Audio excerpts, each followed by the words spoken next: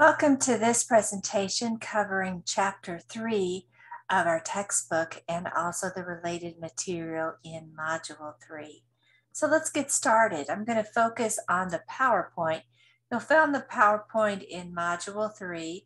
It's the first item. It's actually called Case Law and Judicial Opinions PowerPoint. I've already downloaded that. I'm just going to go ahead and open that up.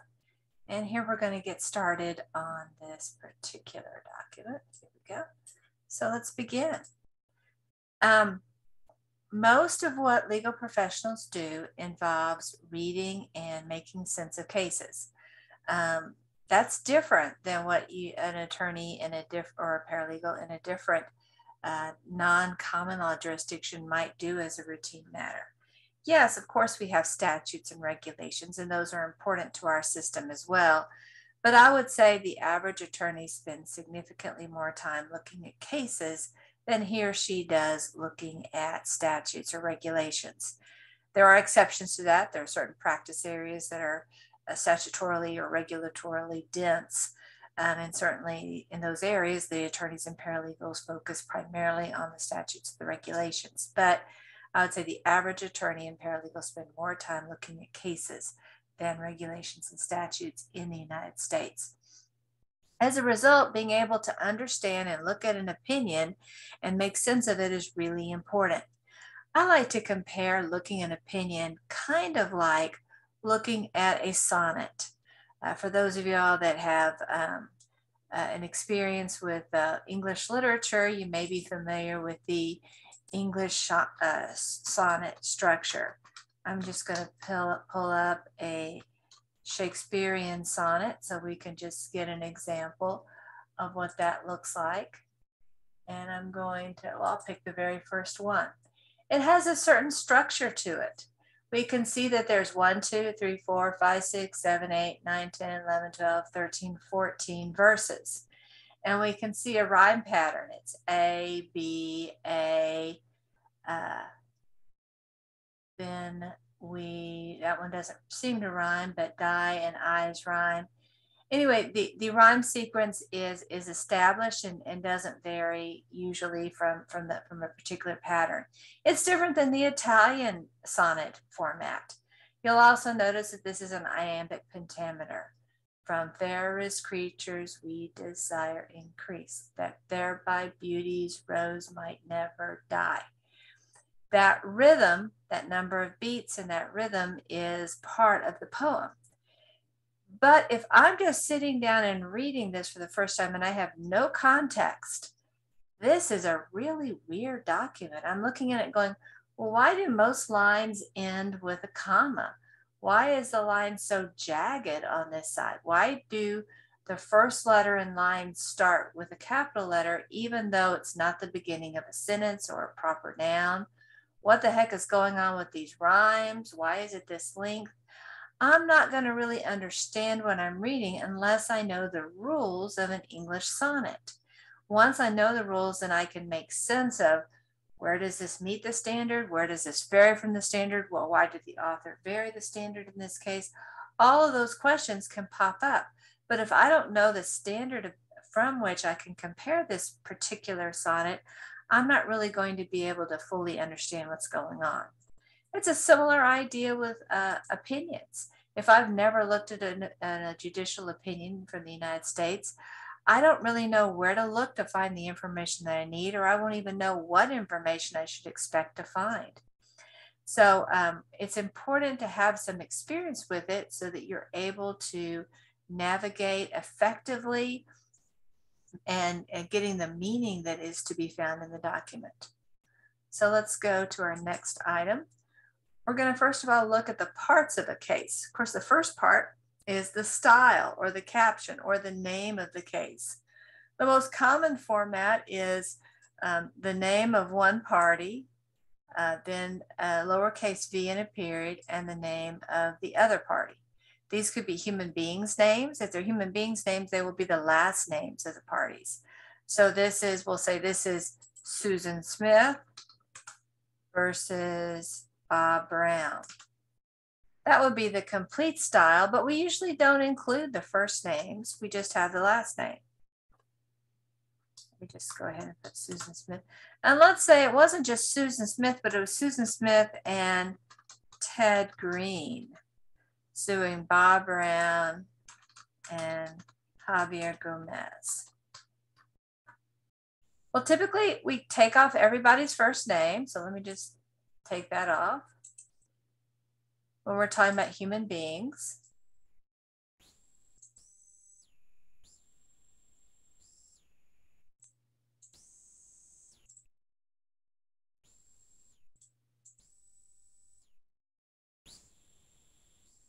And then we take off the second name or the third name or the fourth name. We just keep the first name.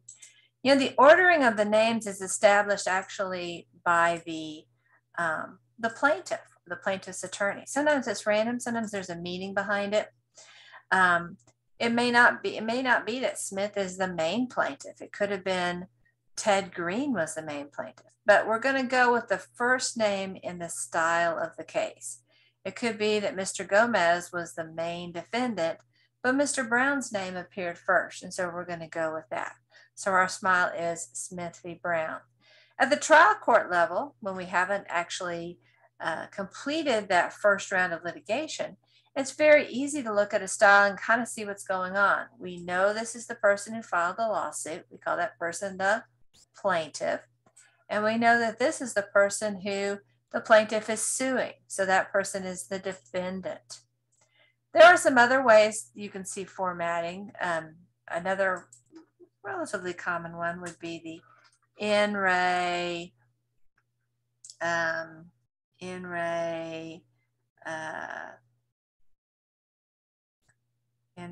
ABC Technologies. That very likely is a bankruptcy case. But we're going to focus on the style that we see about 95% of the time. And that's the one with the V in the middle. Now, obviously, much litigation doesn't involve one human being suing another. One or both of the parties could be an entity other than a human being. For example, a corporation, a partnership, a limited liability company, there are other governmental agencies, lots of different things it can be. But we're keeping it simple at this point, and we're just going to go with human beings' names. Let me go ahead and pull up a case here so we can actually see what this looks like. So here we go. I'm going to type in Westlaw Court Express. There's lots of different ways to go into Westlaw. There's nothing magical about this one, but I like it, and I encourage you to use the same tool, because Westlaw Court Express is, because it's what I use, it's what's going to make sense to you when you go in. If you happen to go in through a different door, things may look a little bit differently. Change this, and I'm going to sign in. You won't see this screen. This is because I'm an instructor. But you will see this screen. You have to say agree, and you hit continue. And I'm going to go to this. Obviously, usually you'd be entering a client ID, and that's going to be an alphanumeric combination. Because this is a class, I'm not going to use an alphanumeric combination, but a common one would be something like, you know, ABC-004 or something like that. I'm just going to stay with our course number and hit continue.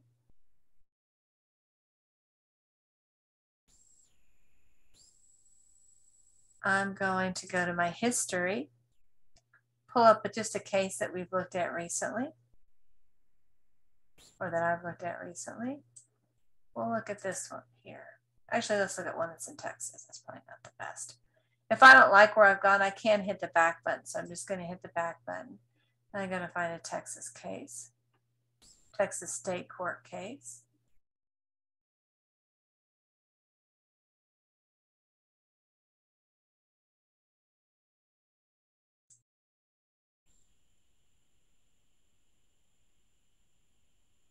So here we go. So we're going to start this comparison. So the first thing you can see is I'm just going to take this style this name of the case. I'm going to plop it down in a document. We'll just put it right here. We're going to clean it up a little bit. So I'm going to rephrase this the way that it would be in terms of Blue Book formatting.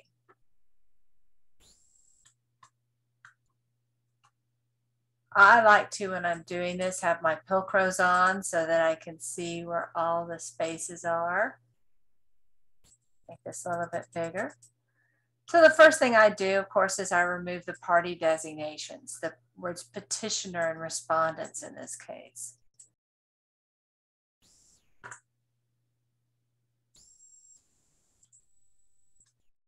Then I'm going to remove, well, if this person has an MD on it, obviously we don't need that. A junior, we would remove to PhD, we'd remove.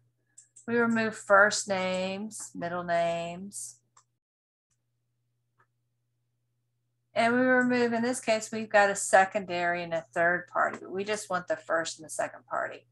I'm also going to set this up so we just have the first letters capitalized, capitalize each word. Now that means, oh, I'm sorry, I didn't need to do that. Capitalize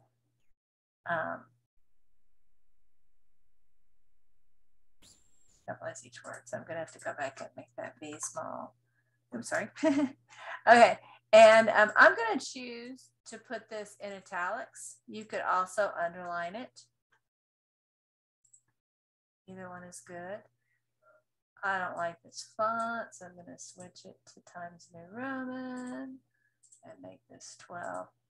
So now I have a lovely style of case.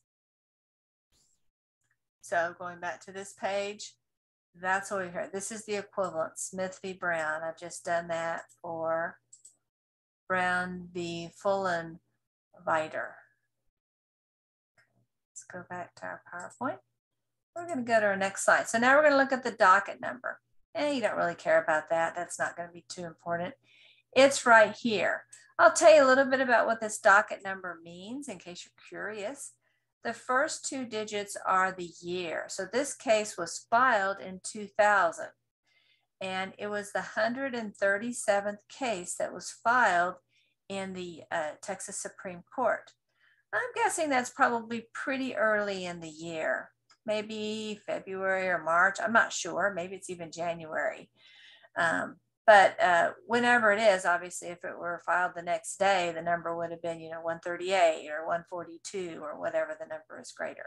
So this is just a sequential thing. This is the way the clerk just knows, okay, we've gotten the Brown case. 10 minutes later, we get in the Smith case. Well, that's going to be 00-0138, for example.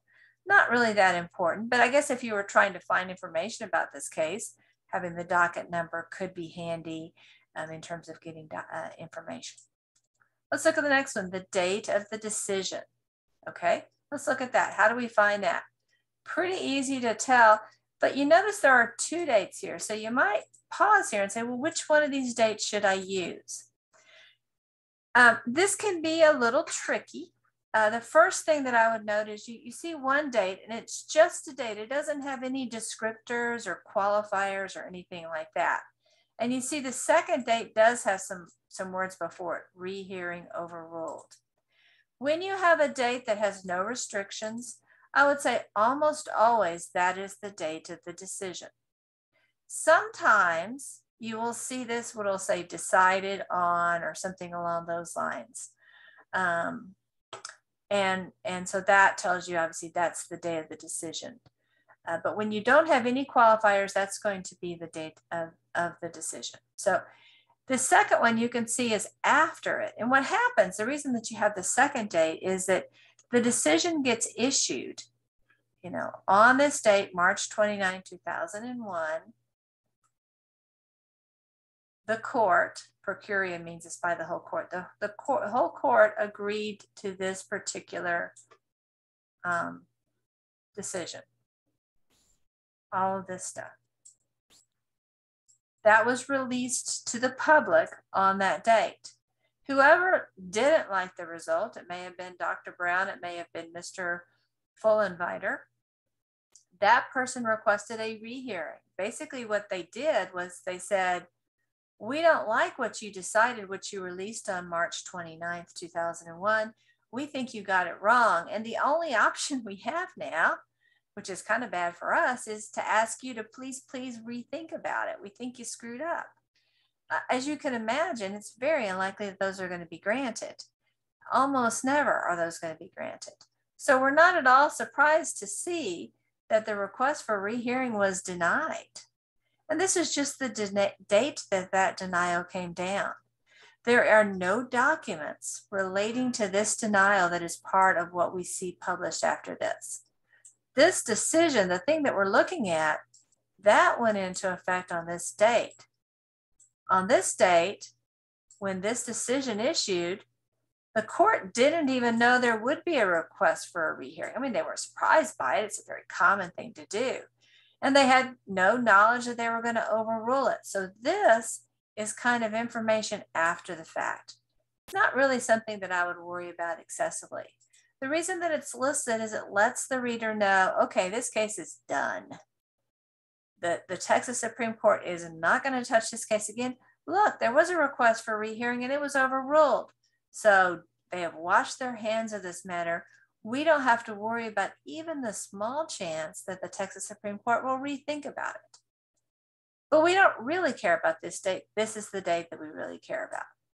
Now, I've explained to you why we care about this date more than this date, but now I'm going to tell you it doesn't really matter which date we use because we just use the year.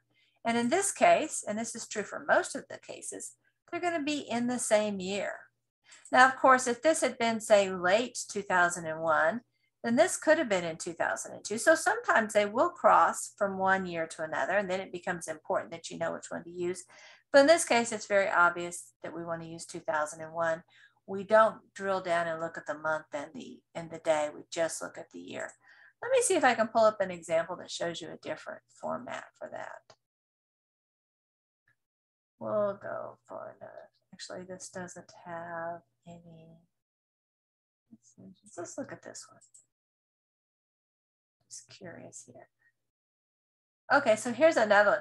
So when you see the word just decided, then that is the date that the decision actually issues. So if it says decided or it just has the date and nothing else, that gives you the date of the decision. Here, submitted means the parties have submitted everything that is necessary for the court to make the decision.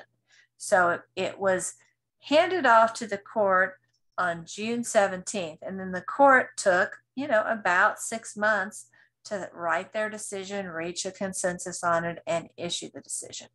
Now, of course, both of these dates are both 1999, so in some sense, we don't care which date we're using because we're just going to list the year. But the decided here tells you this is the one I wanted to use. I mean, let's imagine they had issued it, 5 days later.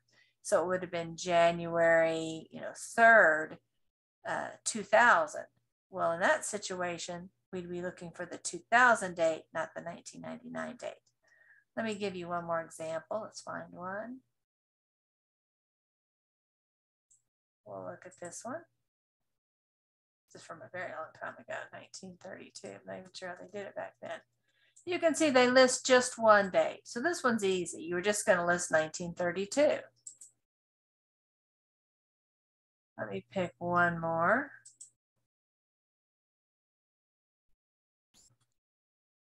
Again, just one, just one date. So 1980. So you'll see a variety of combinations there. Hopefully that's made sense. I'm going to go back to our first. Actually, I'm going to use history for this so we don't have to keep on hitting back and back and back. So we're going to go back to our Texas Supreme Court. We can see TEX here, so that tells us the Texas Supreme Court case. And we're going back to Brown. Let's go back to our PowerPoint now. So we've looked at the date of the decision. Now you may be wondering, why do I even care about the date of the decision? Well, there's 2 big reasons why we want to. The first isn't so big. We need that for our blue booking. We haven't gotten to that yet to talk about where that goes in the blue booking, but it is an important part of the blue booking process. You do need to add it. So it is definitely something you need for that technical task. But the reason that Blue Booking requires that date is because it's really important to your analysis to know the year that the decision came down. That lets you know, is that still good law? Let's look at the decision date on this one. So this was 2001. That's 20 years ago, approximately, give or take a few. And that's may feel like to many of y'all a long time ago, but for the purposes of the Texas Supreme Court, that's not very long ago. This is probably still a pretty good decision. It's probably unlikely that there's been a legislative action that has overturned this decision, and it's probably unlikely that the Texas Supreme Court has made another decision. But if this were, say, in 1901 instead of 2001, I would be much more suspicious that this was still good law. And in fact, I almost certainly wouldn't quote a decision from 1901, even if it was good law. When someone sees that 1901, they're gonna be like, why did Griever pick such an old case? Surely she could have found a more recent case that talked about that issue. So they would either think that I'm a bad brief writer picking this old case when I could have picked a new one, or more recent cases don't say the same thing. And I'm kind of hiding the ball and somewhat deceiving the court. Neither one of those are impressive. So usually you try to cite cases within about 20-ish years, maybe 30 years on occasion. Part of it turns on, how much this area of the law has moved, how many times, for example, the Texas Supreme Court has talked about it. If there is a more recent case that talks about this particular concept and it's by the Texas Supreme Court, probably ought to mention it. Okay, so that's the importance of why we focus upon the date of the decision. The next part is going to be, it has lots of different names. It can be called the case synopsis, the summary, or the syllabus. And here we can see West calls it the synopsis. This is not prepared by the court. Let's just go forward and see who the court is. So it's per curiam, so it means the whole court decided this case. But, one particular judge obviously spent more time than the other. So we'll say it's Judge Brown, actually we won't say Brown because the name of the party is Brown. We'll say Judge Green wrote this opinion. Well, he or she did not write this synopsis. Some editor at Westlaw did it. Maybe an attorney, maybe a paralegal, I don't know. But he or she read this case just like you are reading it and analyzing it, and that person, that West editor, reaches the conclusion that this is a fair summary. This is that editor's job. He or she does this, 40 hours a week, every week. So as a result, he or she gets pretty darn good at this. And so these are very reliable. They're very good resources to look at. They help people understand what's going on. So if you read the case and you're still not sure what's going on, looking at this might help you connect the dots, especially when you're first starting the process of reading cases. Another benefit to the synopsis is that it helps you do what I call triage. When you do some research, you're probably going to have lots of cases. Usually you have more cases than you know what to do with. It's usually not a situation where you can't find enough cases. You have way more than you need. You can't possibly read the 400 cases you found. So you're going through them quickly and kind of deciding, nope, that's not relevant. Maybe that's relevant. Oh yeah, that looks really good. And you might have 3 stacks, yes, no, and maybe. And so reading this little synopsis saves you time. You read this, as you can see, this is 1 paragraph versus this is a short opinion, but still it's going to take you a little bit of time to read this, especially since this is more written in legalese than the synopsis. There's some legalese in the synopsis too. I'm not going to lie to you, but it's a little bit more simply put. So this is a lot quicker process. And if it's clearly not relevant to your research, you can put it in the no stack and move on to the next case. And you've spent, 30 seconds, a minute on it, as opposed to maybe 5 or 10 minutes it would have taken you if you were having to read the whole case. So it's a good way to separate cases from relevant ones to ones that are not relevant. You cannot quote these. So let's say this case is really good for your client and you want to quote and talk about this precedent. Well, you can quote anything after per curiam, or this is in the same place that you would see the name of the judge. Anything from the word former section 370A all the way down to jurisdiction here. Between those things, you can quote the opinion. What you can't quote is anything in the synopsis.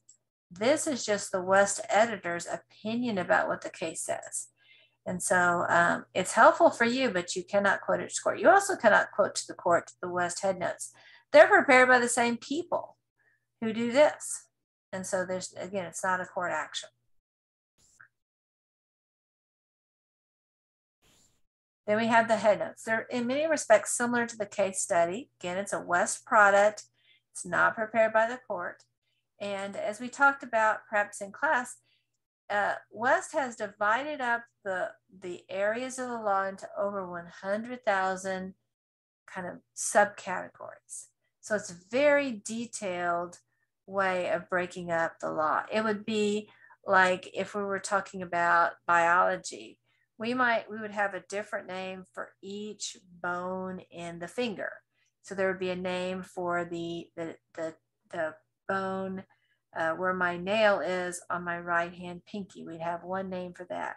Then we would have a separate name for the middle bone in my pinky finger on my right hand, and so forth and so forth. So that every bone, every muscle, every tendon, every ligament would have a different way of identifying it. Similarly, in the law, we can get really granular. And so here you can see we have attorneys and services. And we can see that this is broken down into nature and form. Let me just show you what that's like. I'm going to go back to home base. So I'm going to click on Thomson Reuters Westlaw Classic. And I'm going to go to topics and key numbers. This is where the head notes end up. And these are all the different categories. And you can see that there are 414. I think there's actually more than that because you can see some have a letter designation. We have 135 and 135H. I guess so it does skip to 141. So some have been eliminated, but there's about 400 of these. And if we click on them, we'll discover that they get much more granular. Let's just pick, for example, there's just one category for contracts. So if I click on contracts, you can see, wow, there's a lot more granular. And you can see, so we have 1, 2, 3, 4, 5, 6 subcategories. And each one, under each one of these categories, you can see there's more subcategories, and they even get more granular from here. And sometimes they get even more granular from here. Look, they even get more granular there. So literally within the top, in one of these topics, of these 400 topics, just contracts, there's thousands and thousands of these subtopics. So it's a very, very specific parsing of the information. I'm going to go back to history, and I'm going to go back to our Brown versus Fullenweider case. And so as we look here, this is just one of those categories. We're just going to click on this so we can see where it goes. And you can see we are in section 332, nature and form. And you can see it shows you where it's, so it's section 46H. And then you can see it's all, this is how granular it gets. So very detailed. So the attorneys and paralegals who are reading these cases not only read them for understanding, but then they try to decide as they see each topic, well, gosh, what very narrow topic is the judge talking about? What bucket can we, of the 100,000 buckets we have, which bucket does this idea go into? And so you can see in this case, they only have 2 of these categories. And you can see down here, this one paragraph is about topic 1, and this second paragraph is about topic 2. But let's go to a different case so you can see ones that have a lot more categories. Well, let's just look at Martinez versus Martinez. So here we have 5 head notes. 1, 2, 3, 4, 5.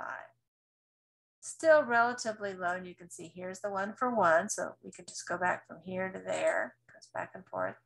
And then 2, 3, 4, 5. We'll click on one more case. We'll click on Ivy versus Carroll. And this one has 9 head notes. But you'll see cases that have 30 or 40 head notes. I mean, not all do by any means, but it's not unusual to have lots of head notes. So that you can get very, very granular on cases. And so you can see how, so let's say I'm reading along in this case and I get to this paragraph and I go, oh, wow, this is really good stuff. But it's just one paragraph. I want to see other courts and how they've handled this particular issue. Well, I see, oh, there's a number 1 here. Well, let me click on number 1. It's going to take me back up to my head notes. And so now I'm going to click on this item right here, nature and form.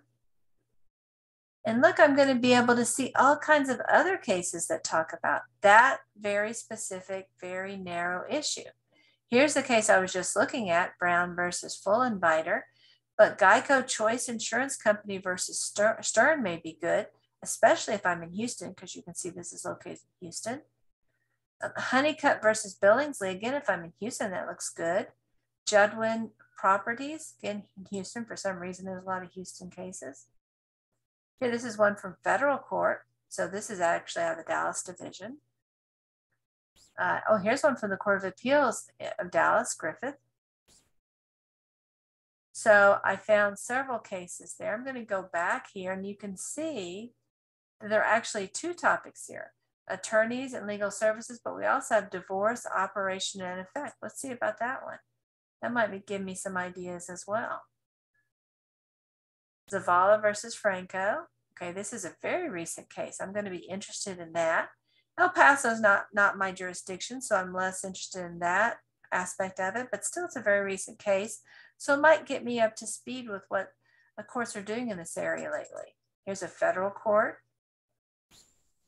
Oh, here's a Houston court, also very recent. Houston court gets a little bit more respect than an El Paso court. So even in Dallas, I'm more likely to cite this one. Oh, look, here's a Dallas Court of Appeal, and it's recent. This one's pretty good. Problem with it is it has not actually been reported in the Southwestern Reporter, so that counts as an unpublished opinion. Even though it's published on Westlaw, it's not published in the Southwestern Reporter. So this actually gets a little bit less attention, but still there can be good stuff in here. Oh, this one was published, and it's not too old. So Hennig versus Didick would be a good one for me to spend more time with. Oh, and look, Brashears versus Brashears. That's another good one. So I'm finding some good cases. I found these simply by using the head notes. That this is this prepackages my research. So it's a really, really neat way of doing it. So that's one of the things that make head notes so useful.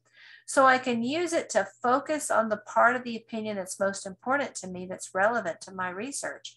So I can go through the head notes and say, wow, the head note I care about is number 2. I don't need to spend time on number 1.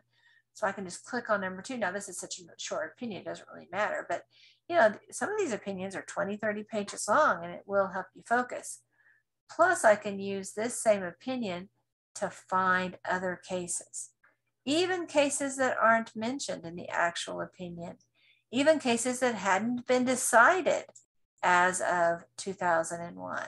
So it's a tremendous aid. That's this feature, these head notes, are one of the main reasons why people really like Westlaw. It is a comparative advantage that it has over Lexis. Let's continue with our work here. So let's look at names of counsel. Let's see where we find that. That's right under the head notes. Here we go. So we're going to go down here and you can see the attorneys. It's pretty rare that this is of importance, but there can be times where you will see, well, this is interesting. The law firm has somebody with the name Full Inviter in it. So that's kind of interesting. That may be related somehow to this gentleman. We don't know that, but it's a possibility. Occasionally you'll see names that are people of note, attorneys of note.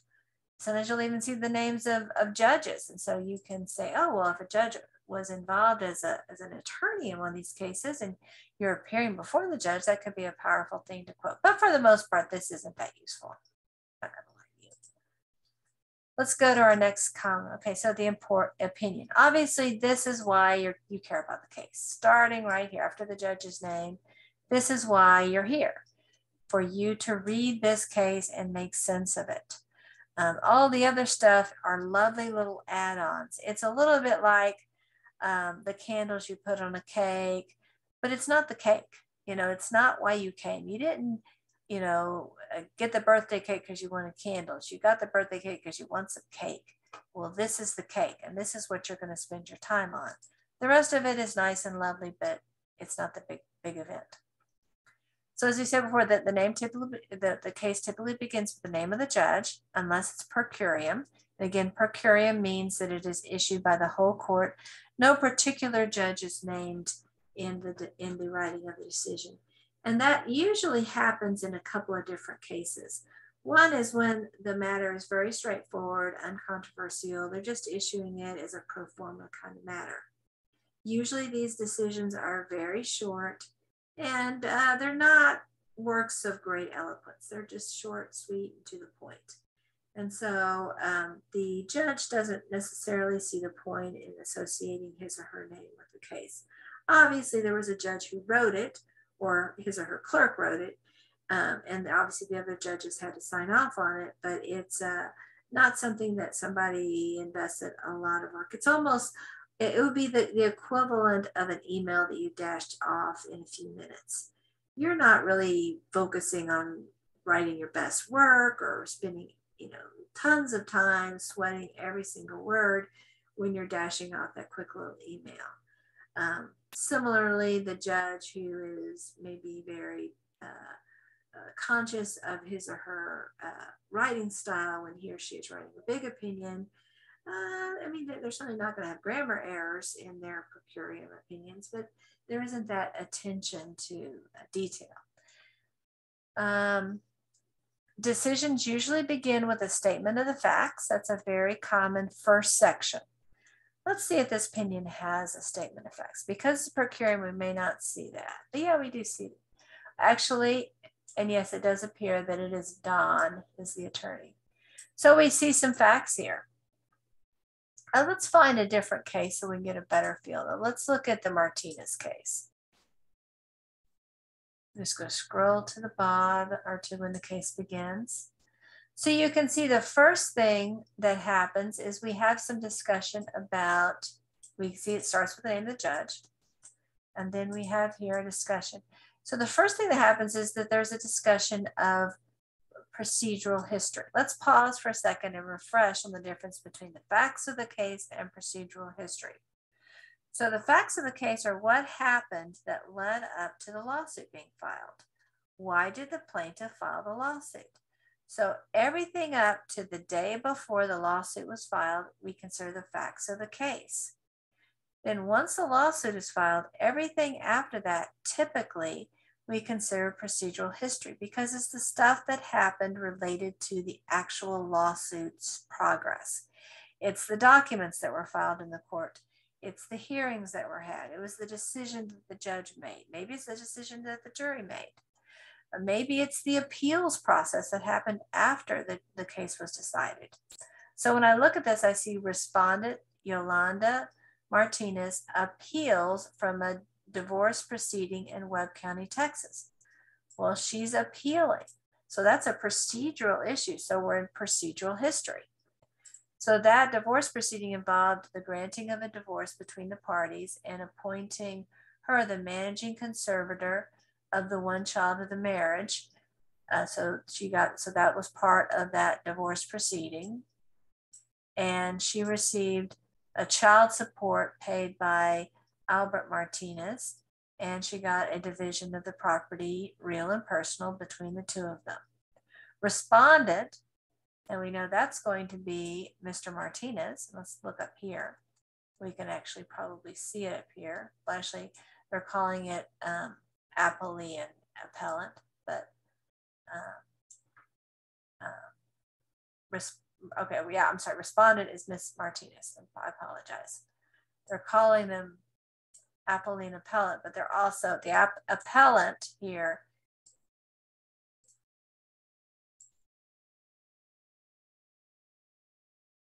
is also the respondent. Respondent filed an answer. Oh, I'm sorry. So she appeals from a divorce proceeding made by the petitioner, to be made by petitioner Albert Martinez to her, and making a division of property. Respondent filed an answer but failed to appear at the trial. Respondent timely filed a motion for a new trial, which is overruled by the trial court following a hearing. And so then we have, so we're really just getting a lot of procedural stuff. I mean, we haven't heard anything about their marriage. Why did Mr. Martinez want a divorce from Miss Martinez? We haven't heard that. We haven't heard why Miss Martinez was awarded managing conservatorship of the child instead of Mr. Martinez. We haven't heard how the monthly child support payments were established between the two. We haven't heard anything about what property existed in the community, what real property existed, what personal property existed, nor have we heard how that property was divided between the two of them. So we haven't heard any facts of you know, the case beforehand. We're just hearing about the procedure. Let's see if we actually hear anything. So I'm looking at this, it doesn't look like there's any facts of the case. That's pretty unusual. In most cases, you will see this. Let's see. Let me just pick one that maybe we'll have. Let's look at the history. Let's look at Ivy versus Carroll to see if that might provide a more traditional one. Okay, so this starts also with procedure. It's not unusual to have a paragraph or so. Actually, this is all procedure too. So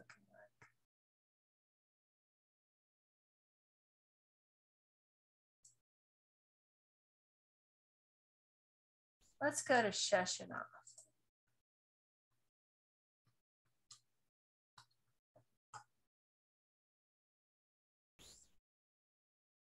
And we're going to go to the Johnson case. Here we go. This is one where you see a difference in the year. So this one, because we have the word decided, this is the one that we really care about. 2006 is the date of this case. The data that says argued is when they had oral argument in front of this court. So you can see there was almost a 2-year delay between the time of oral argument, which is probably about the time of submission that we saw before, and this decision issuing. And we're going to see there were 18 head notes here, so significantly more. I'm going to go down here, we can see that Judge Willett, a very prominent Supreme Court justice, I believe he may be on a federal court now, sorry. He issued the opinion, so the opinion actually starts in this case, all the way down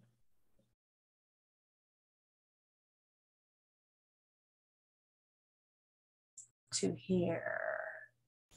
We actually have a concurring opinion, so we don't actually go farther than that. So let's look at, Judge Willett is known to be a very good writer. So let's look at what he had to say, how he structured it. So we have some procedural information, but you can see here, and it's commonly called the background section. We really start with some information about what happened. Petitioner Alex Sheshinoff's Management Services provides consulting services to banks and other financial institutions.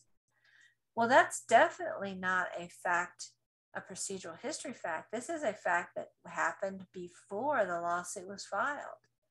When Alex Sheshinoff Management Services began providing these consulting services, there was no lawsuit between, you know, when that event began, there was no lawsuit between it and Mr. Johnson.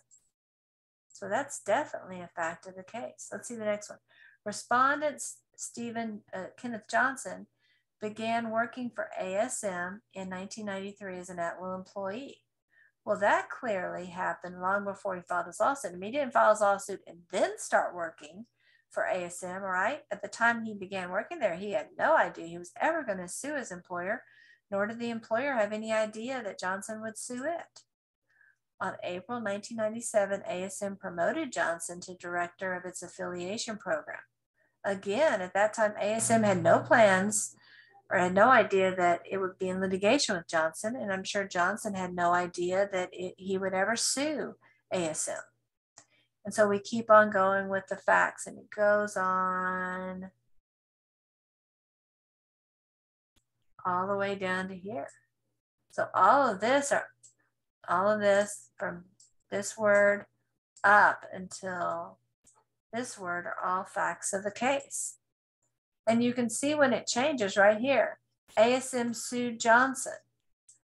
That's when we get everything after this is likely to be the procedural history. Let's just see if that's the case, because sometimes I throw in some facts.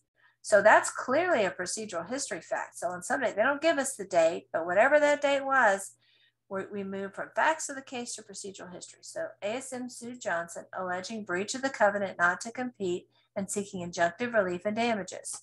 Strunk intervened in the lawsuit. So filed documents in front of the same court that ASM was suing Johnson. The court granted a temporary injunction. All of this is procedural history. All this is happening within that court. Strunk and Johnson then moved for summary judgment. Where did they move for summary judgment? In that court. And they argued that the covenant was unenforceable as a matter of law. They argued that under a particular footnote in a particular case, ASM's promises to provide confidential information and specialized training were illusory at the time that the agreement was made, and the covenant was therefore unenforceable. Where did they make those arguments? In court. The district court granted the summary judgment motions. Who did that? The court. So all this is procedural history. The court denied Strunk's request for attorney's fees, however, and entered a final judgment. All of this is procedural history because it all happened in the court. Somebody's filing something in the court, or the court is making a decision. But it doesn't end there. Let's look at the next paragraph. The Court of Appeals affirmed. So now we're in the appellate court. So somebody filed an appeal.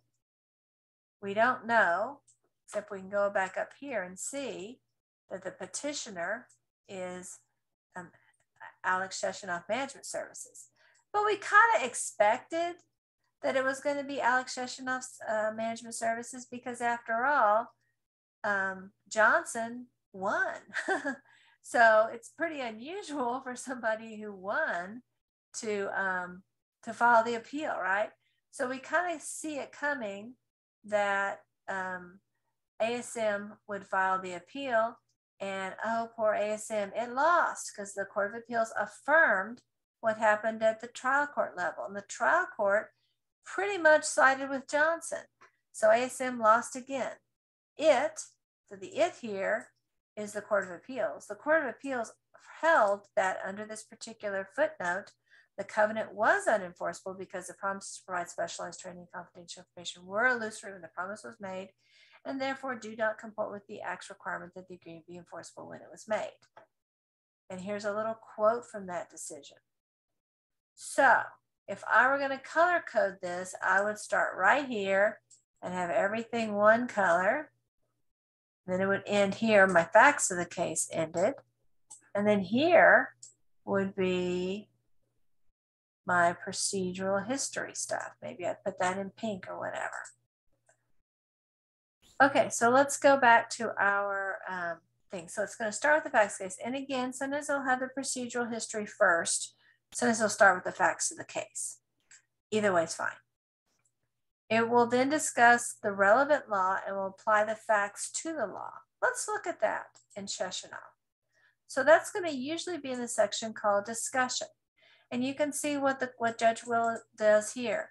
He cites the legal standard. He goes, look, what's important for us as we're deciding this case to consider is this particular statute. Let me go ahead and just quote it. So he goes, pay attention to this because this is what we're going to be using here.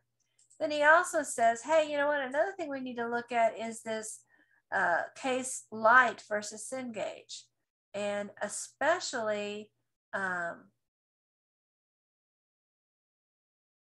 so he says, hey, in light, we know we've got to look at it according to this. And then it talks about the facts of light. What happened in light? So it's analyzing that light decision.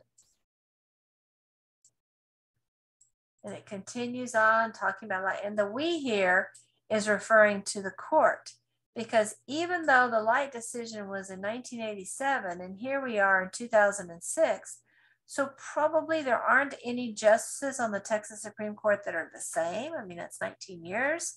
There might be one or two, but most aren't going to be the same. So you might say it's kind of weird to say we when you're talking about 9 different people, or at least mainly different people. But we use the term, or judges use the term we to refer to the court itself. So the people could be completely different. And they're still saying, well, the Texas Supreme Court ruled this way. Yes, the Texas Supreme Court in 1987 didn't include Judge Willett, and I'm the one writing this, but I'm not writing this as Don Willett. I'm writing this as the Texas Supreme Court.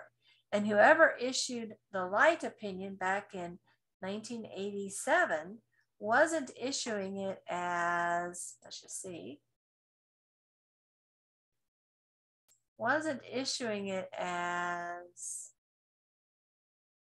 oh, John Cornyn, our senator right now. John Cornyn wasn't issuing this decision as John Cornyn. He was issuing it as the Texas Supreme Court. So it's a kind of a different way of thinking about it. So we can see here, we're seeing a lot of analysis. And we'll see later on as we look into this, that, oh, now the court, after having explained the big case, the light case, and of course it is talking about this statute here. So the light case is discussing the same statute. Once the court kind of tells us how to interpret that case, then it applies that information to the facts of ASM. In the pending case, ASM promised to disclose confidential information to provide specialized training under the agreement, and Johnson promised not to disclose confidential information. The covenant was ancillary to a part of the agreement under the 2 requirements of light quoted immediately above. So they tell us what light says, and then they take the facts that are important from the case that they're looking at right now and apply those facts to the requirements of those other cases in the statute and say, wait, they match. Bingo. It's almost like, a game of bingo. Bingo. I have a B, an I, a G, an N, and an O. I'm good. And so the court is able to reach a decision that, yes, under these facts, hey, it wasn't ancillary after all. It was ancillary to the agreement, so it is a binding. It's not illusory in that particular situation. So that application of the law to the facts is a really important part. Well, eventually you'll get to the holding. Let's look at a few places where we'll see holding in an opinion. Let's go back to this case. This case is not a super easy case to understand. So I'm going to point to some places where you can find holding in this case. Well, one is you can find it in the synopsis. Now, again, this is not the part that Justice Willett wrote, but this is what the Westlaw editor wrote. Still, it can give you some good hints. Let's read it here. The Supreme Court held that, and they're saying there's 3 holdings in this case. Non-compete covenant need only be ancillary to a part of the agreement at the time the agreement is made. Okay, so one thing you may notice in this is it's almost written, for those of y'all that are of a certain generation, you may have heard of, or you may remember movies, again, from a long time ago, in which there would be telegraphs or things like that mentioned, where people would drop A's and Th's and ands. And that's kind of what they do here. So you might even add those back. It helps it read a little bit better. So I'm going to add it in so it reads a little bit more smoothly. The Supreme Court held that a non-compete agreement need only be ancillary to or part of the agreement at the time the agreement is made. So you can kind of fill in some of the blanks. So that's the first holding. Second holding is the covenant was enforceable. And the declaratory judgment, and the court is entering a declaratory judgment that the employment agreement was not enforceable at the time it was made. And then finally, the covenant was reasonable. So we have 3 holdings here. So I ought to be able to look, because again, this is stuff that somebody at West pulled out of the opinion. So I ought to be able to find these 3 nuggets in the opinion. Maybe not with the same words, but with the same meaning. Okay, so I'm going to show you places that I would expect to find that in the actual decision. Oftentimes it's in the first paragraph. The first paragraph is often like a summary, an executive summary. Hey, in case you don't want to read the whole case, we're going to give you the Cliff Notes version. And we do have that here. Let's see. Today, we modify our holding in light and hold. Whenever you see the word hold or holding or held, it's a good chance that you're going to have the holding of the case. So we hold that. And at-will's employee's non-compete covenant becomes enforceable when the employer performs the promises it made in exchange for the covenant. So we have a holding there. And then in so holding, we disagree with language in light stating that Covenants Not to Compete Act requires that agreements containing the covenant to be enforceable the second the agreement is made. So we could say it also holds that the Covenants Not to Compete Act does not require the agreement containing the covenant to be enforceable the second the agreement is made. So you can see how we're coming up with the pieces. Now, of course, you're going to also be able to find it in the discussion section. Oftentimes, if there's 3 holdings, they may be spread out, because they may talk about one holding and the next holding and the next holding. But many times they will also be at the end. So let's look there and see if we can find that at the end. You can see here, we know that one of the holdings that they told us at the beginning was the covenant was reasonable. And we can see here, that was actually one of the topics here. Reasonableness of the covenant. See if we can find that.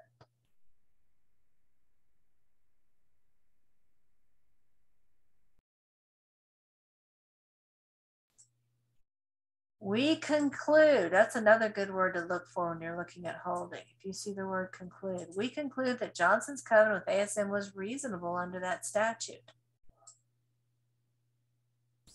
And then in the conclusion section, we get the disposition, which just basically tells you who won what part. It doesn't, it's very helpful for Johnson and Strunk and ASM to know that, but reading this in isolation from the rest of the opinion doesn't really give anyone who isn't one of the parties to the case a lot of information about what's happening.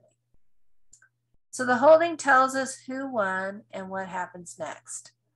And actually, this is more the disposition. So the holding is more the theoretical, the nugget of legal principle that this case stands for. The disposition is who won, what happens next.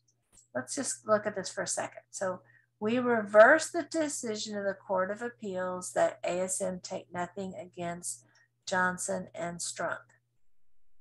So the Court of Appeals said, ASM, you take nothing. You aren't going to get any money from Johnson and Strunk.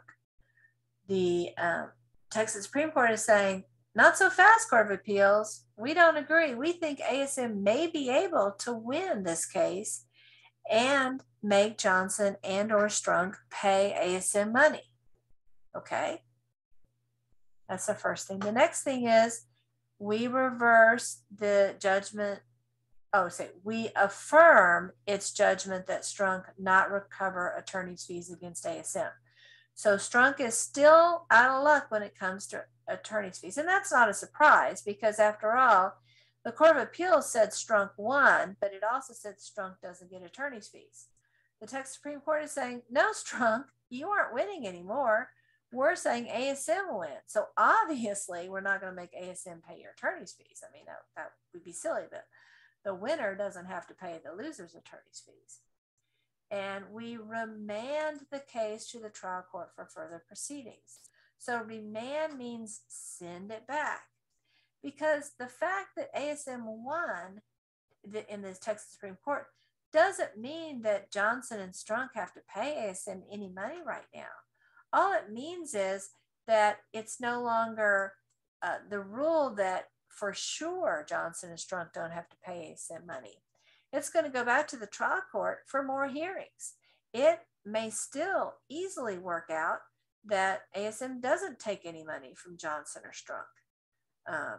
It could be that the jury concludes that no, that's not going to be the case. It just means that because it's going to be remanded for further hearings, that there's a possibility now. Before it was 100%, no way Johnson and Strunk were going to have to pay ASM any money.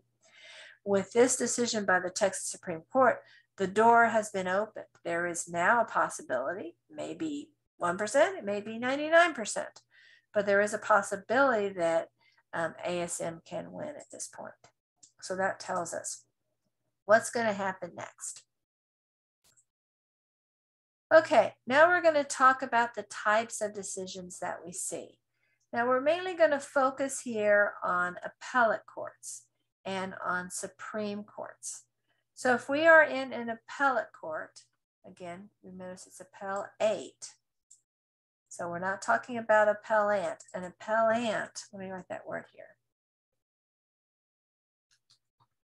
Appellant is the party who is appealing. Obviously, they aren't neutral. They're on their own side. Just like the appellee is party who opposes the appeal.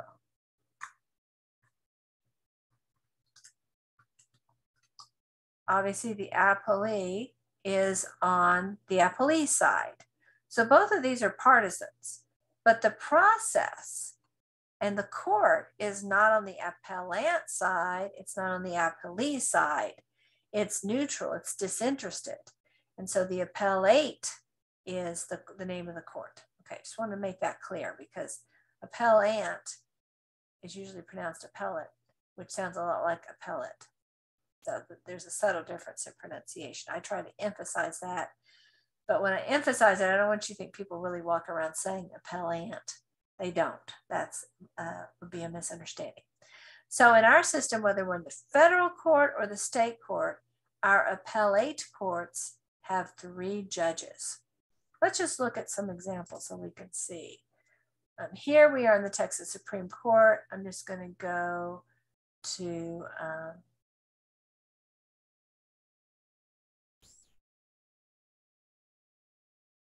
the Austin Court of Appeals. So this is the case in the Austin Court of Appeals. And we'll see there are 3 judges here. And I also see there were 21 issues here. So we have Justice Law, Justice Smith, and Justice Patterson, 3 justices. You'll always see that there are 3 justices. There's always an odd number of justices. And the typical numbers are 1, that's a trial court judge number. And you want to have just 1 judge in a trial court because you have to have decisions that happen fast. I mean, the witness is in the witness box. A question has been asked. The other side is objecting to the question. You need a judge who can decide in real time before the witness has to answer. So the judge has, 10 seconds. 30 seconds, maybe a minute or 2 if it's something that really requires some thought. But you don't want the judge to continuously be saying, well, I need a recess. I need to go research that issue. Because if that happens every time a party makes an objection, what would ordinarily maybe be a 3-day trial becomes a 3-month trial. That's not efficient for anybody. That's not a good system. And you can see how if you had multiple judges on the panel, then you'd, each time there was, an objection, you'd have to have them, well, let's talk. Well, I don't agree with that. Well, I think that. I mean, it would make it very wieldy and difficult. So you just have one judge on the trial court level. But once you get to the appellate court level, there's a lot of reasons why you want more than one judge. After all, if you just had another judge hear the case, again, why is that judge better than the first judge?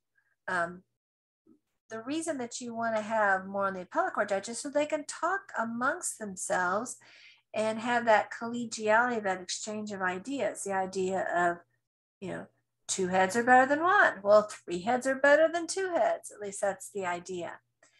Also, there isn't the time urgency. There's no witness in the witness box. I mean, a decision has issued, and really it doesn't make a ton of difference whether the decision issues in January or February. And so the fact that it's going to take longer to reach a decision on the point isn't a huge issue. At this point, we're more interested in getting the decision perfectly right than in speed. So we have 3 justices on this level. Again, we need an odd number so we can have a tiebreaker. Most of the time, the decisions are unanimous, but it doesn't always happen that they're unanimous. And in that situation, you want to have a tiebreaker. And you can see in this case, Jan Patterson was the decision maker. If we go up to the Texas Supreme Court, let's go to that decision. We'll see that there are 9 justices. There sometimes can be less than 9, maybe justices had passed away or resigned or recused himself or herself, but the vast majority of time there are 9. Let's look here and see. So we have the person who authored the decision, his name goes first or her name goes first. Then you can see we have Hecht, Brister, Green, and Johnson. So we have 1, 2, 3, 4, 5. So we have 5 justices who join in the majority opinion. Let's see. It's possible for there to be 1 or 2 missing, but to have 4 absent, I'm thinking that some people either filed a concurrence or a dissent. And you will usually find that at the end of the decision. So let's go to the end of the decision.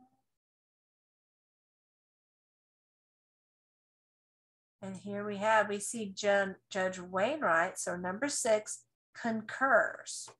And he has published a decision explaining why he concurs.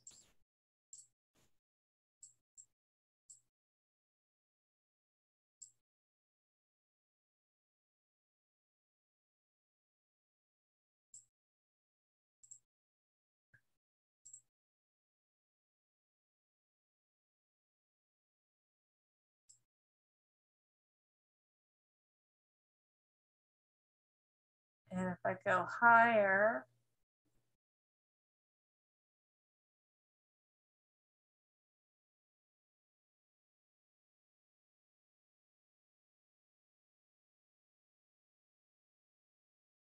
I can see that we have some more concurring opinions. So this is number 7, number 7 here is Jefferson with O'Neill.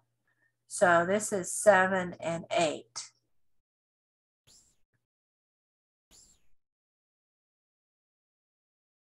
And we already saw Wainwright. So it looks, and also Justice Medina. So we have all 9 accounted for.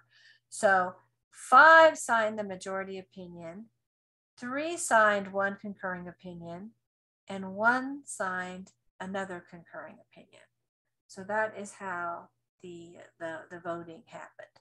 Again, it's very common for it to be 9-0 for all of the justices to agree, but when you have 9 people, someone's going to have disagreements. That's just the nature of any enterprise, and certainly judges are not immune from that.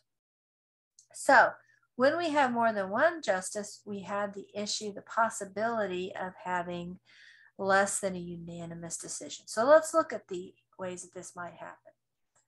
So obviously, one thing that can happen is the decision can be unanimous, meaning they all agree. So it's a 3-1 decision or a 3-0 decision or a 9-0 decision. a unanimous decision is the strongest type of decision that a court can issue. It means not just that we know who won, but it wasn't even a close call. It was a very straightforward decision where there really isn't any serious ambiguity. This is well-established ideas. Everybody in the court was seeing the case the same way. So that's a really strong precedent. But, you know, not every case is going to be unanimous decision. And cases that are non-unanimous decisions are still precedents in many cases. So we're going to look at those and evaluate them. So let's go to our next page. So we've already said unanimous is when all judges agree. Then there will be a majority decision. This is when more than half of the judges agree. So if we only have a panel of 3 judges, this would be a 2-1 decision. Now, the 2 is the majority part. The 1 could be a concurring opinion, or it could be a dissenting opinion. Let me explain the difference between concurring and dissenting opinions. A concurring opinion is when the justice agrees with the outcome, but he or she arrives at that decision in it for a different reason. So let me give you an example.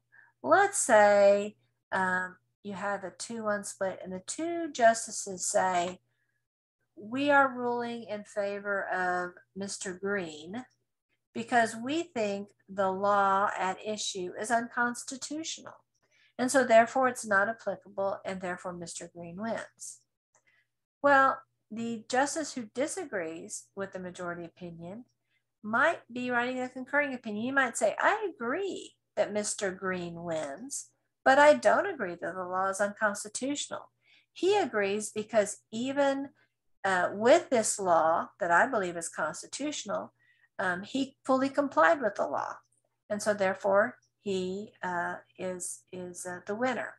So they arrive at the same result as the majority opinion, but they arrive at it in a different way. Another thing that could happen though is that this other justice could be writing a dissent, and that means that he or she agrees with the outcome. So not just the reason for the outcome, but the actual outcome. So maybe the majority opinion, the 2 that say, one thing they say, well, Mr. Brown ought to win. Well, if the other person is a dissent, then they're saying, well, no, I think Mr. Baxter ought to win instead.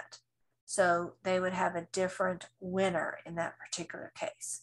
So a concurring opinion is not the majority opinion by definition. A dissenting opinion is not the majority opinion by definition. And I was doing with a panel of 3, but you can see it works with any of the other combinations. Obviously, a 5-4 in a Supreme Court is a very close call. A 6-3, still pretty close. A 7-2 is pretty weighted towards the majority opinion. An 8-1 is very weighted in the majority opinion. So you can see this is a weaker precedent than this, because it's easier to imagine that this balance will shift over time. I mean, only one of the spots has to flip before this group, especially if this is the dissenting group, not just a concurring group, but a dissenting group, before they go into the majority. So maybe all you need is another election if you're in front of a state Supreme Court, or if you're in front of the US Supreme Court, maybe all you need is for one member of the Supreme Court to resign or retire, and then the next president appoints somebody who has a different perspective on that issue. And what was a 5-4 could suddenly become a 4-5. And so you can see how this is weaker than this. You have to have a lot of people change for this to change. So the majority opinion, especially if it's an 8-1, is a strong precedent. Not quite as strong as a unanimous opinion, but still very strong. A concurring opinion isn't strong at all because it didn't win. It was the losing argument. So it really has no precedential value. The only value to it is that it is the strength of the arguments that it advances. I mean, there have been cases in which a concurring opinion was later, a few years later, held to be the majority perspective, again with a change in the court. Let me just look. Hardwick, Bowers v. Hardwick. Bowers, Hardwick. That's an example right there of that phenomenon. One of the dissents in this case became the dominant perspective.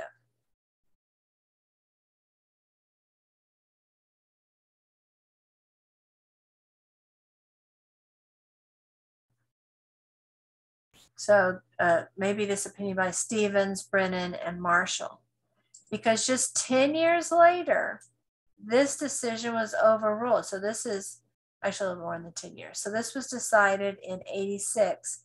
So about 17 years later, this case came up in 2003, and the view that had been the dissent became the law of the land. So huge change there. But until the court changes its mind and reverses precedent, concurrences and dissents, you can cite them, but you have to make it clear to the court that you're citing it to, hey, I'm not citing the majority opinion, I'm citing the concurrence. And the court's going to be like, well, yeah, that's lovely. Maybe I even agree with what the concurring opinion says or what the dissenting opinion says, but my job isn't to decide on my own what the best argument is. My job is to follow either the unanimous decision or the majority decision. The only time that a court can kind of consider overturning a decision is when it's at the same level as the decision that is being cited. And then it can revisit it. If it's a precedent of its own court, it's in a position, or if it's a lower court, it can say, wait a second, I'm not sure that's right. And so at that moment, it has the ability to look at concurring opinions and say, wow, there's some merit to this. But again, it's unusual for a concurring opinion ever to take the day. Let's look at dissents too. Again, this is written by a judge who disagrees with the holding of the case. And obviously not only the holding, but also the legal reasoning. Sometimes more than one person will join a dissent. We saw that in the Bowers v. Hardwick case, that it was 3 justices getting together. Similarly, more than one justice can join a concurrence. Again, we saw that in the Sheshanoff case. The idea that is perhaps most difficult, though, to get one's head around is plurality. So this is when you don't have a majority case. So before, remember we said that a majority is when more than half of the judges agree. But you almost always will either be in a situation where you have a unanimous opinion or you have a majority. But it's mathematically possible that you might have neither one of these. Let me show you some examples. You might have a situation where 4 justices agree to do A. A 5th judge agrees to do A, but for a different reason than the first 4. And then 4 disagree and don't want to do A. In that situation, you don't have a majority opinion. There isn't a single opinion that more than half of the court will sign off on. So you can see when you have a plurality, you have not just 2 groups, you have at least 3 groups. You may even have more than that. So here we have 3 justices who are agreeing to do, who want to do X for reason Y. We have 1 judge here who also wants to do X for reason Q. And we have another justice who wants to do reason X for reason B. These 2 don't agree with each other, and neither one of them agrees with this first group as to the reason why, but they all want the same outcome. But then we have 4 who are united in their disagreement with both the reasoning and the outcome. You can see in both of these cases, not a single opinion has the majority of the folks. So we have a plurality. So how do you decide which opinion is the most important? Well, even though we have more than 3 opinions, there are only 2 sides. There's only 2 results, right? So you have, at least with respect to each idea, you either have A wins or B wins, right? So you have to tally these. So here we have, let's just go back and look at this decision where we have 4, 1, 4. So these 3 people say their decision is A for reason B. And then this person says, yes, I decide A for reason C. And then the remaining 4 say, I decide not A, I reject A for reason D. So now we're trying to tally up which side is the winning side. Well, so we're going to count up the people who voted for A for whatever reason they voted for A. We don't care about the reason right now. We're just focusing on the count. And we're going to compare that to the number that voted not A. So we have 4 and 1 voting for A and 4 voting for not A. So A wins. That's what's going to happen. That's the outcome of the decision. So now we know that one of these is, we don't have a majority opinion, so we know we have a plurality instead. So one of these decisions is going to be the plurality, and one is going to be a concurring opinion. So you pick whichever one has the most votes within that category. So here we can see that this is going to be the plurality because 4 is more than 2. So I'm going to put that, we'll put that in blue. The one in red is the concurring opinion, and the one that went not A is the dissent. Okay, so let's look at the next one.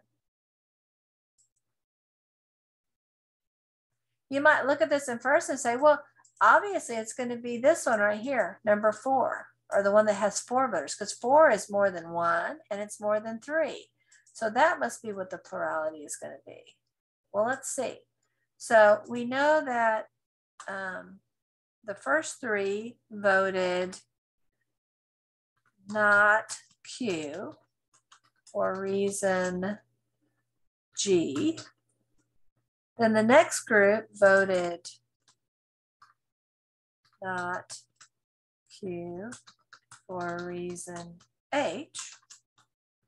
And now we have this other lone person who voted not Q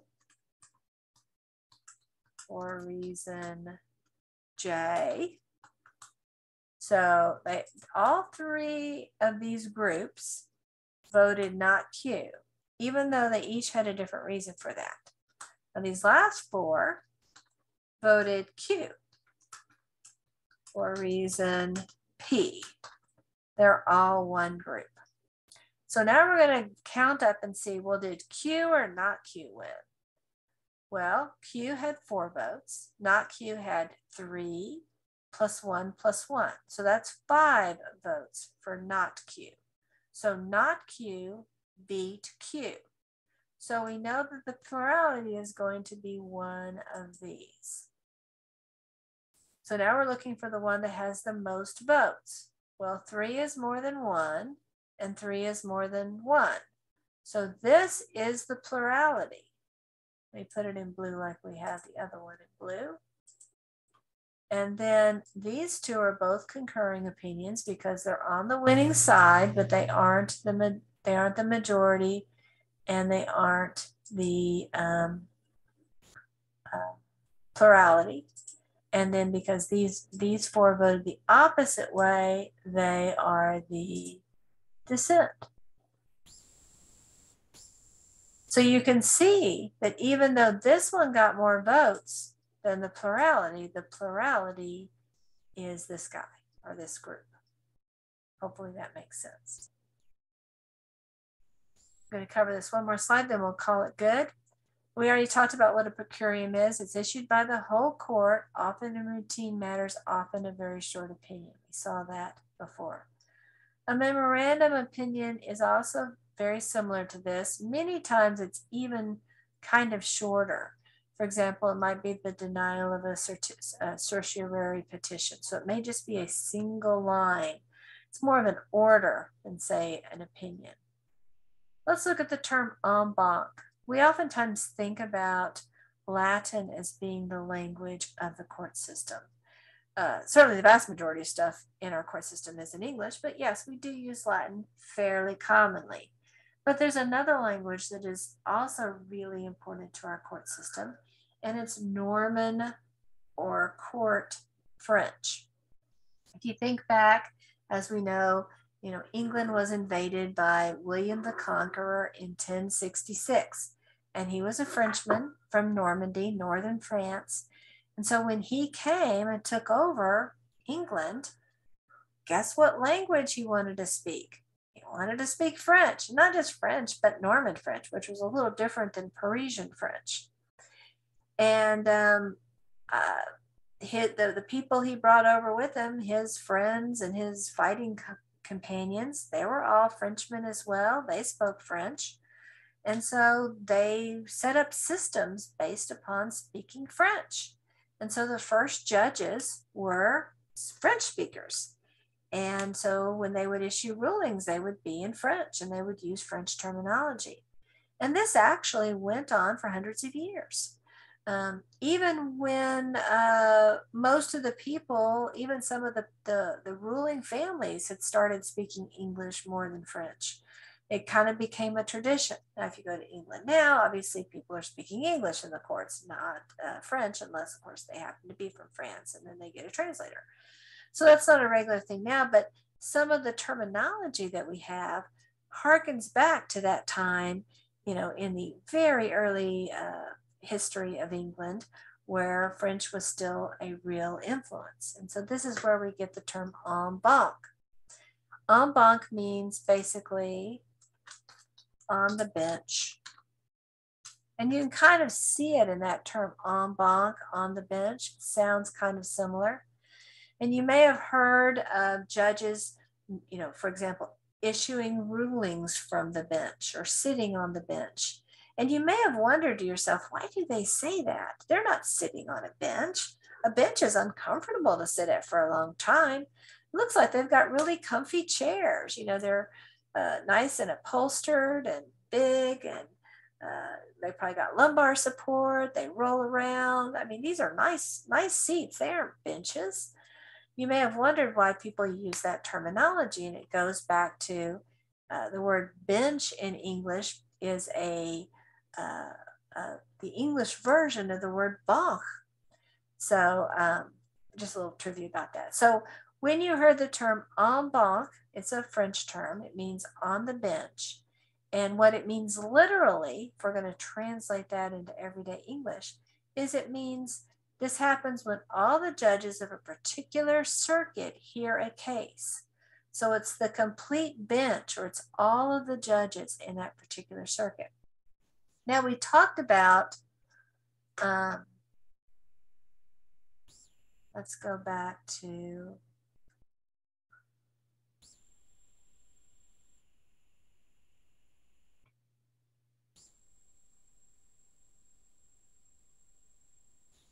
Brown versus Fullenweider.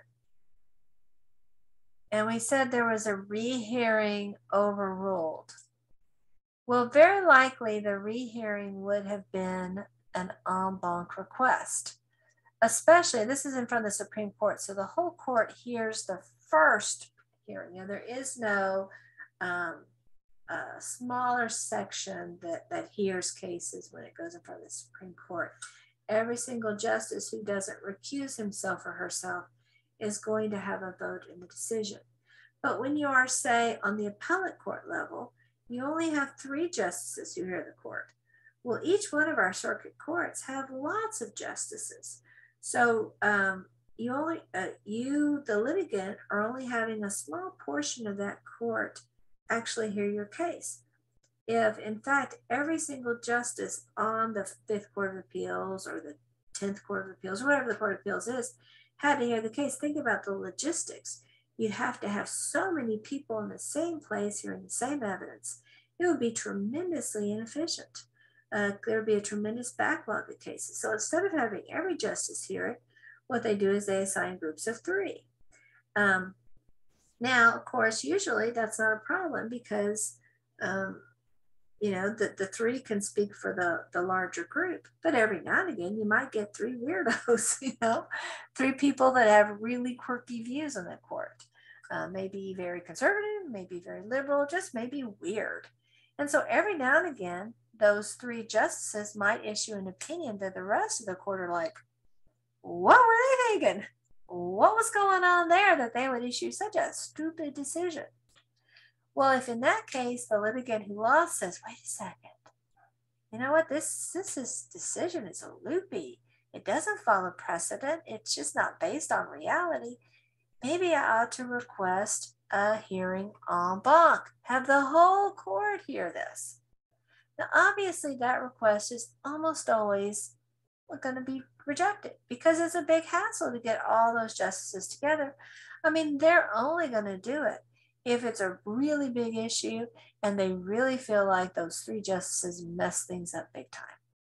But every once in a blue moon, they will reach that decision. So you can make the request. You know, you're probably not going to be successful, but hey, it never hurts to ask, I guess. If you don't have any other choices, this is at least something you can do. So a request for a hearing en banc is a request to hear for the whole bench to hear your particular case. So hopefully that's helpful. We will continue with this material at a later time. Continue to look at the PowerPoint to get up to speed with what's going on. I thank you for your attention and have a wonderful day.